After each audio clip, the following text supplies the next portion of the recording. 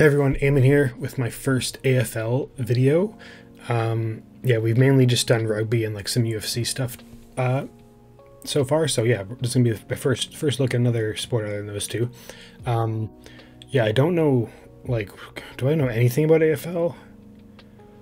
I don't think I do. I couldn't tell you a single rule. I don't think. I do know it's like I believe it's more popular than like rugby and league in Australia, from what I remember from some of you guys commenting about it on my rugby videos. But yeah, I don't think I know anything other than that. I'm going to assume it might be some sort of like a rugby soccer hybrid, maybe, is kind of what is like my best guess for what it would be like. Yeah, I don't really have anything to go off of other than that, because I don't think I've seen it at all whatsoever. It was actually really surprising when you guys said that it was like, I'm pretty sure you guys said it's more popular than rugby in Australia. So yeah, really curious to see. Yeah, if you guys are checking this out checking out my channel for the first time, yeah, hi, I'm Eamonn. We do mainly rugby stuff, rugby and league stuff, but I'm trying to branch out a bit. So we'll probably do a bunch of AFL stuff in the next few weeks. And I was looking at, I think cricket I might check out too, but we'll see how much. Yeah, I think it's better if I just dive into like one thing at a time, for now at least. But yeah, so yeah, we're just gonna dive into this. I found this one video. It's called, where is it? What is AFL? Australian Rules Football Explained, updated 2024. And it's by Blue Abroad. So make sure to drop them a sub and like their video. I'll have all that stuff in the description below, so you can go check them out, because they're the ones who made the content. But yeah, I think we'll just dive into this. Yeah, like I was saying, I don't really have anything to go off of other than that, like, the name is Australian Rules Football, so I don't know if it would be Australia's take on like American football, or if it's Australia's take on soccer. I don't know. I think both would be pretty cool, I guess. Like, what would Aussie rules, like American football, be about Australian rules? Like a rugby football hybrid, maybe? Or I think it's probably more like a rugby soccer hybrid. That'd be my guess before you hop into this. But yeah, there's no point in me speculating. I can just watch the video right now and get an explanation. So we'll just do that. Yeah, if you end up liking the video, make sure to drop a sub, drop a like, comment where I should go from here, I guess. Like, should I dive into highlights and stuff of the AFL, or should I do more like history of the sport type thing? Yeah, let me know. But yeah, let's just hop in this video. Okay, let's see what this is about. A game in which players soar like eagles. Gonna score. Where a player can run between 12 and 20 kilometres a game. What the heck am I looking at? A game that's fast-paced and brutal. Ooh, okay. Definitely some type of rugby. A game that says the meek may inherit the earth, but they will never win games of football. This is AFL. Okay. For me, this is the greatest sport in the world. So let's look at the greatest competition of them all, the AFL. You would allude to it as the Australian version of the English Premier League, the NBA, the NFL. It's the most watched competition by far in Australia. Okay. And it's the fourth most attended sport in the world. In the world, wow. The AFL itself is so cool. contested by 18 sides that are all that stadium is steeped in sick. wonderful history and fabulous rivalry. What would be my favorite logo here? Let me see.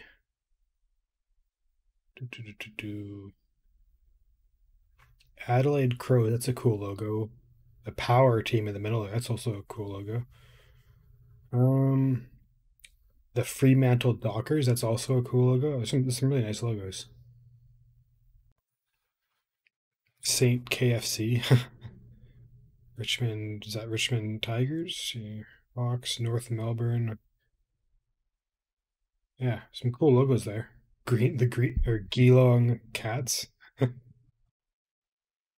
that one at the top there? Mensana. Oh, it's like some Latin stuff. Yeah, cool logos. Cool. Rivalries. The game itself is played between 18 players on the field of play at any one time, with an interchange bench of 4 players that can be switched over side. 90 times. They play over 4 20-minute quarters with time added on. 4 20-minute quarters. All the players line up in a certain formation. Okay. So to go through it, you've got your full forward line that are comprised of 2 forward pockets and a full forward. These guys genuinely there to attack the goal and trap the ball in the goal area.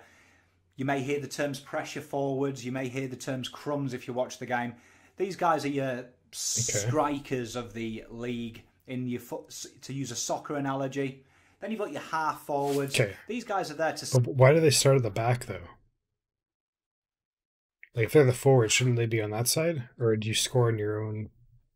Right, we'll find out. Scoring shots to attack the goal as well, and are also charged with forward pressure and locking the ball in that area. And they would be very similar, I would say, to an attacking winger in the soccer. Kind of, like your Cristiano Ronaldo when he was a United player, very adventurous, marauding forward type player. Then you have your centre line players. Now these guys are the ones who recover the ball from the back line, look to set up shots, get the ball forward. They predominantly run two ways. They're made up as well with the two guys on the outside there, your wingers. They're kind of very rehearsed in defensive and forward. Kind of like a wing back would probably be the best way to describe them. Not quite an attack. I'm not super familiar with soccer positions either, so this doesn't help me too much. But probably the most important part of the game. Then you've got your half-back line. Now they're to recover the ball from the back line and to clear the ball to midfield and to the forward line. These guys genuinely very quick. The smaller players on the flanks, the half-back flanks. And you have a term you hear a lot, key defenders and key forwards. These usually the players that are in the centre of the half-back line and the centre of the full-back line, who, again, their job is to be a defender, to really lock down, get the ball out of the defensive 50, and to spoil all marks. And you can see that here, this is the format you can kind of evenly spread. And then you've got these interesting ones here. They're called followers. Now, this is quite confusing for someone new to the game, but they're comprised of a ruckman and two on-ballers. So... traditional name is the ruck rover and the rover. So generally these guys you see at the stop. Did I miss? Okay, I think I misread something. Okay, there's 18 players on each side, is what I'm gathering, right? Because he doesn't seem to be. He seems to be saying these are all like on one team, from what I'm understanding, right? So there's 18 players on each team, which means it's like 30. Is it 36 with math? 36, yeah. Stops at centre bounds particularly, you'll see these guys around the centre, usually comprising of one really tall guy and two smaller players. And these guys are genuinely there to get the ball out of congestion. They're real tough. They go in and get the ball. These guys usually genuinely are the strong, hard men of the competition and really the exciting players to watch. Okay.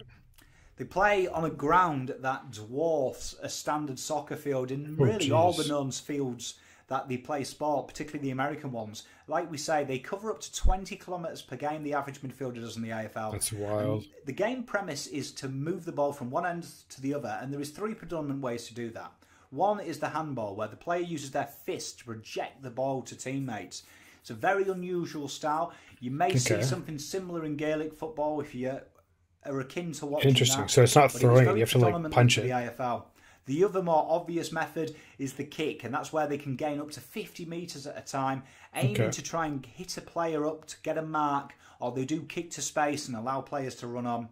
And the final way to move, and it's something that you see a lot more in modern day AFL, very similar to the basketball, they have to run with the ball at hand, but must bounce it once every 15 metres. There isn't a limit to how much they could do that. You could run one end to the ground to the other if you do that. Very rare though, because the game doesn't allow much space. And when we're kicking, we're looking for these marks. Now, it's one of the most spectacular aspects of the AFL.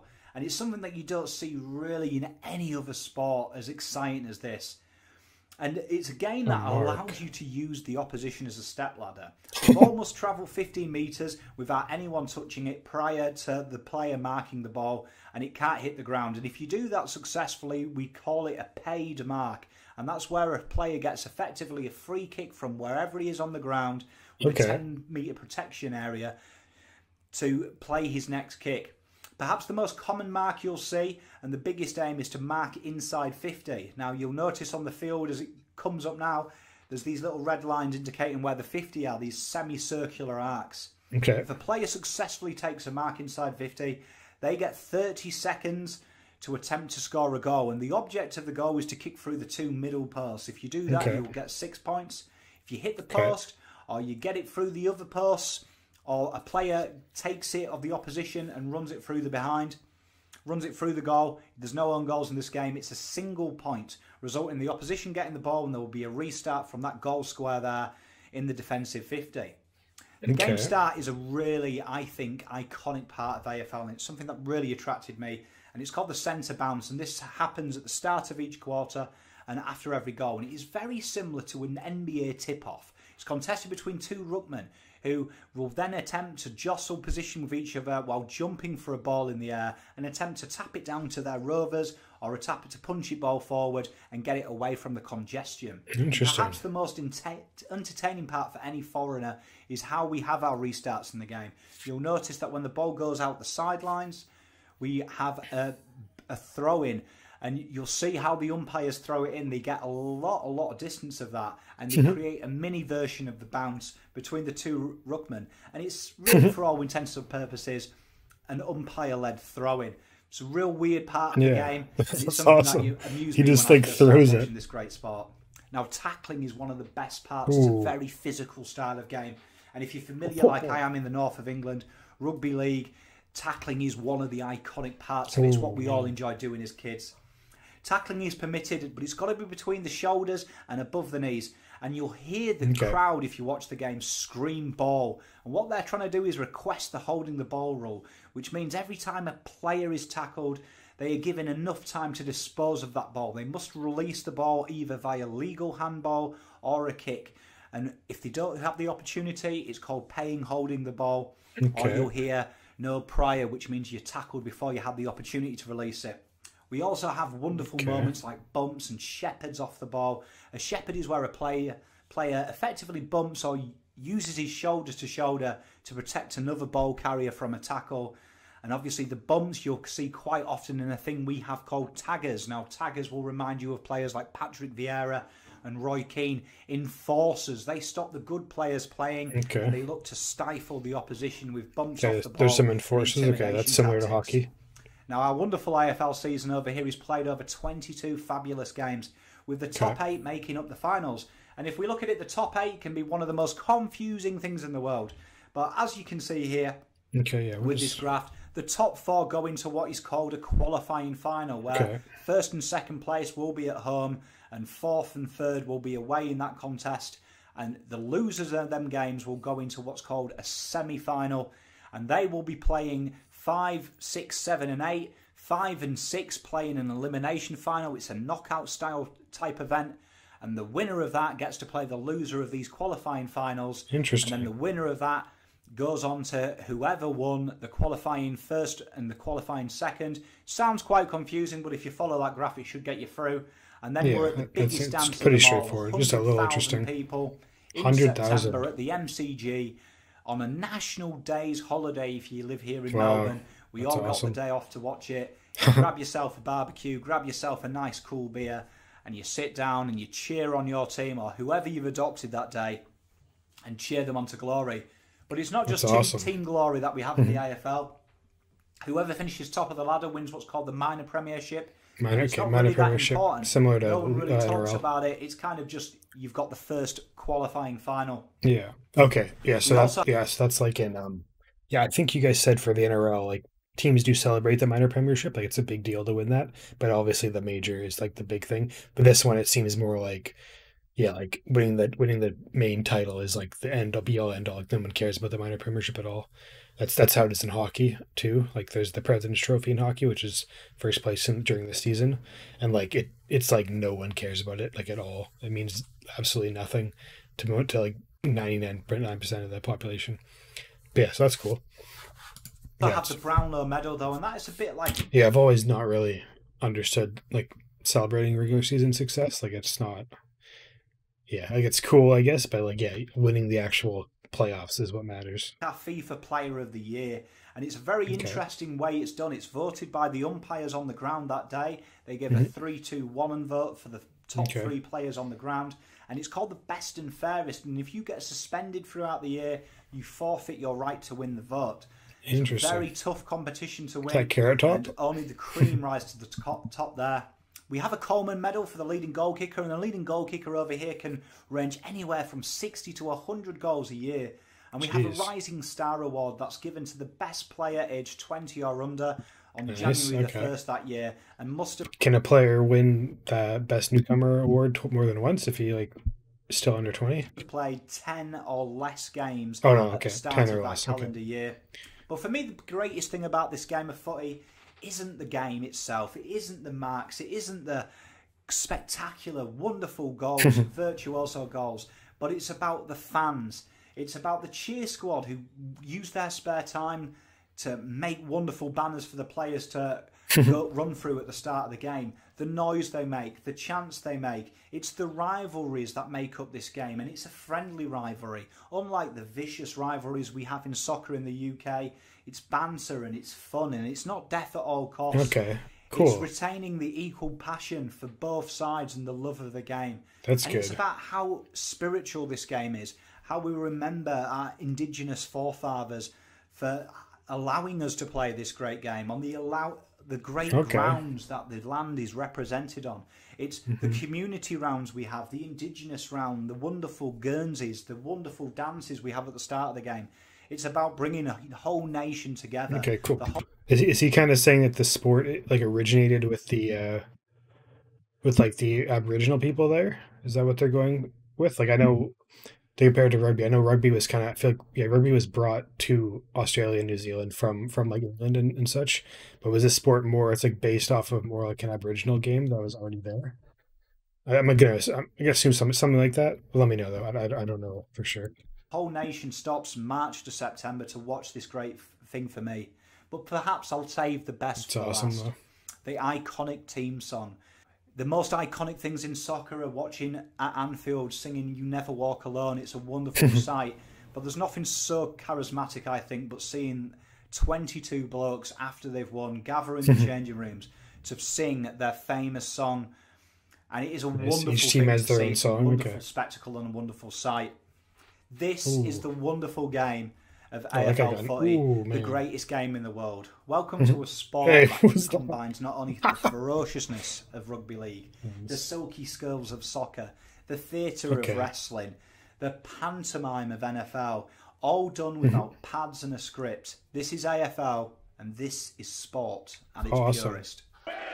What an intro. Yeah, okay, that was wild. All right, so that was our first look into AFL. That was really cool. I don't know what I was expecting, but yeah, I was kind of like, it's kind of similar to like rugby and soccer. Is kind of what I was saying. Yeah, it gave me that vibe when we watched it. But yeah, no, awesome. I'll have to. It's gonna take me a while to like understand the rules. Obviously, as you guys saw, if you watch my rugby stuff, it took me a little while to get everything down. But yeah, it looks really cool. Like the premise looks awesome. Yeah, I mean, you can't go wrong with like big hits and skilled like kick plays and stuff. Like that's obviously like really cool. Yeah, so I definitely want to keep like checking that out because it looked awesome. I guess put me on the right path, you guys. Let me know where I should go from here in terms of like a video to react to. I might need to do like, maybe I can do like a history of AFL video. That might help me a bit more just with the backstory. And I guess maybe I should do an actual, like maybe like an in-depth rules video, or I can just go on Wikipedia and do that. Yeah, no, it looks awesome though. I did not realize how big it was at all. That's wild. Like the fans look insane there. The stadium looks crazy. Yeah, they said 100,000 people at that stadium. That's insane. Do the rugby teams play there? Or the league teams? Sorry. Yeah, no, that looks crazy. Yeah, so like initial thoughts. Yeah, it looks awesome. Definitely want to check it out more. Yeah, just like I was saying, point me in the right direction for what's next. If you've seen other guys react to AFL before, yeah, just let me know kind of like what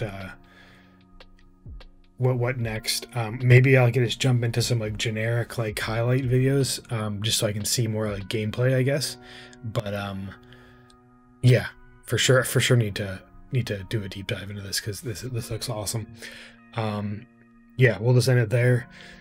Make sure to drop a sub if you enjoyed my reaction. Yeah, definitely gonna keep checking out more AFL because it looks sick. Yeah, like the video, comment. Yeah, just comment stuff I might have missed, clarify some stuff. I had a lot of questions, I'm sure. I totally the first couple things where they going over the positions, I totally thought it was like 9 versus 9, not 18 versus 18, which is that's an insane amount of players. But yeah, no, it seems really cool. So yeah, I'm excited to keep checking it out. Yeah, we'll send it there. Thanks for watching, everyone.